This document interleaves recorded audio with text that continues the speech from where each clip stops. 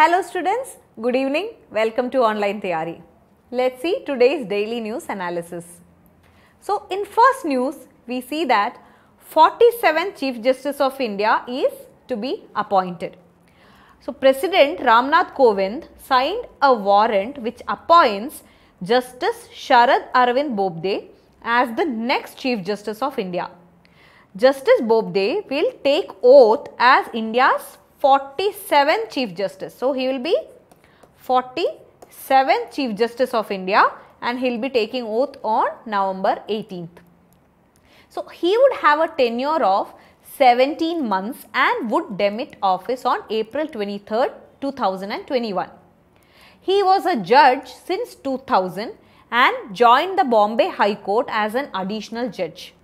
In October 2012, he was appointed as the Chief Justice of Madhya Pradesh High Court. Okay, so he has served as Chief Justice of Madhya Pradesh High Court. He was then elevated to Supreme Court in 2030. So Bobde was born in Nagpur, Maharashtra in 1955 and he had studied in Nagpur University and comes from a family of lawyers.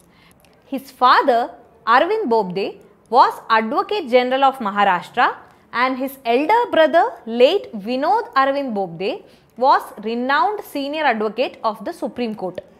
He was then enrolled as an advocate of the Bar Council of Maharashtra in 1978. He had practiced law at Nagpur bench of Bombay High Court with appearances at Bombay before principal seat and before the Supreme Court for over 21 years. And later he was designated as the senior advocate in 1998. So Chief Justice and other judges are appointed by President of India. Okay. So in India, Supreme Court Chief Justice and other judges of Supreme Court are appointed by whom? President of India. The Indian Constitution provides for a provision of Supreme Court under which part? Part 5. Part 5 of the Indian Constitution provides for a Supreme Court. Okay. Article 124 to 147. 124 to 147. Please make a note of this.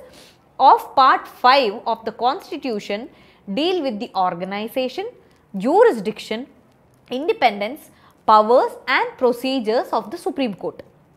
The Indian Constitution under Article 124(1) states that there shall be a Supreme Court of India constituting as Chief Justice of India and until Parliament by law prescribes a larger number of not more than 7 other judges. The jurisdiction of the Supreme Court of India can broadly be categorized into original jurisdiction, appellate jurisdiction and advisory jurisdiction. However, there are other multiple powers of the Supreme Court of India. So, appointment of Chief Justice from 1950 to 1973, the practice has been that to appoint the senior most judge of Supreme Court as Chief Justice of India. So, this was established as a convention, but this was violated in 1973 when A.N. Ray was appointed as the Chief Justice of India by superseding 3 other senior judges. Again in 1977, M.U. Beg was appointed as the Chief Justice of India by superseding the then most senior judge. So, these are the important points which you have to keep in mind. So, next Chief Justice of India will be Sharad Arvind Bobde and he will be the 47th Chief Justice of India. Let's move on to the next news. In next news, we see that Neloptot's Grete, okay, to honor Greta Thunberg. So, a tiny species of beetle which was discovered more than 50 years ago has been named after environmental campaigner Greta Thunberg. Scientists and researchers at the Natural History Museum in London, okay, where is Natural History Museum? It is in London, have officially called the insect Neloptot's Grete to honor 16-year-old Swedish activist outstanding contribution in raising global awareness of climate change. So, we know that Greta Thunberg, who is a Swedish activist, has been very instrumental in raising global awareness of climate change. So, to honor her, this species of beetle has been named after her as Nelaptothes grete. So, this is an arthropod, okay, this is an arthropod which has no eyes or wings but a small pit between where the eyes should have been. It is a tiny species of beetle which is pale yellow and gold with less than 1 millimeter long. It belongs to Pitilidae family, which is made up of some of the world's smallest beetles. This beetle was first founded in the year 1965 by a British naturalist, Dr. William C. Block in Nairobi, Kenya. So, the samples taken in Kenya are stored in the British Natural History Museum. In biological terms, the name comprises of two words, one for genus and second for species, namely the species name is grete, which derives from Greta. The genus Nelaptothes is a new genus. Okay. On traditional basis, it is the species name that scientists coined to honor a prominent personality. So, let us see a few key important things about Greta Thunberg. So, she is a Swedish teenage climate activist and a fierce campaigner who began protesting outside Swedish Parliament in 2018, August 2018. She skipped school every Friday demanding the Swedish government to take more severe action to tackle the climate crisis. Very soon, her demand was joined by other students. Later, she announced that she would take a year off school to pursue her campaigning. She is now a figurehead for many young climate activists internationally. Fridays for Future. Okay, so the movement's name is what? Fridays for Future. This movement has spread globally, where the students around the world strike from school to participate in climate protests. So, the school strikes have become a mass movement within more than 1 million young people attending from all over the world and demonstrations in more than 100 countries. So, what is the movement which is started by Thunberg? It is called Fridays for Future. So, please make a note of this. This also might be an important question which might be asked in exams. Now, let us move on to the third current affairs of the day.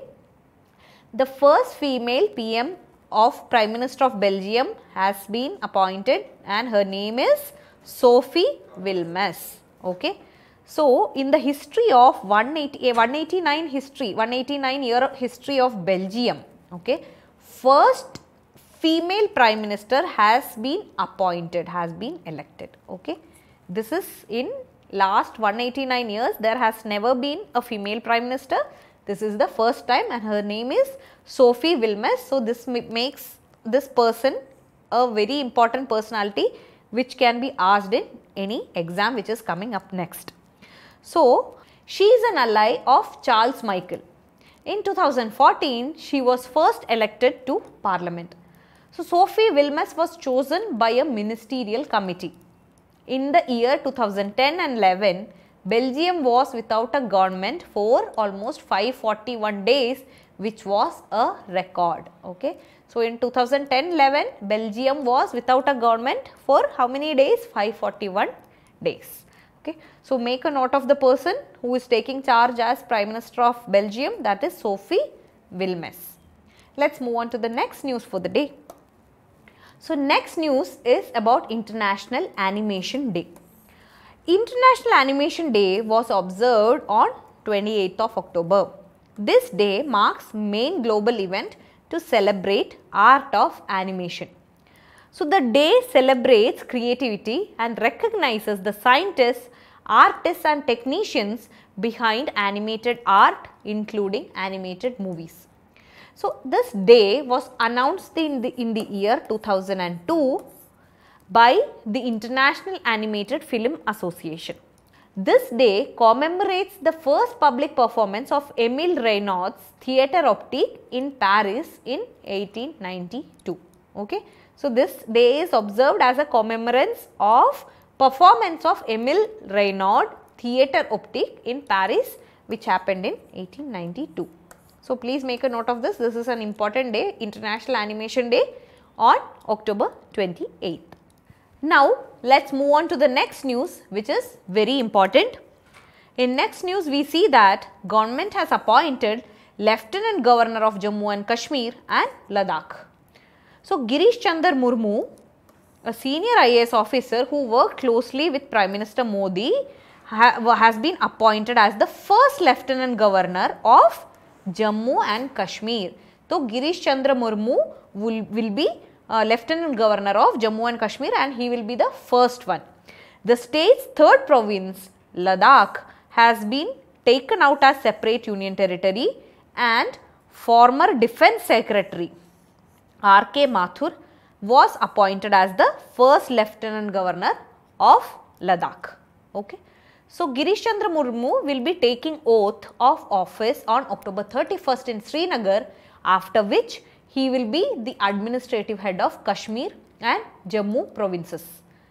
R.K. Mathur, a 65-year-old bureaucrat, belongs to 1977 IAS batch, retired as Chief Information Commissioner last year. So, he will be taking oath of office on October 31st in Leh. The present governor of the Jammu and Kashmir, Satyapal Malik, moves to Goa for the remainder of his tenure as the governor.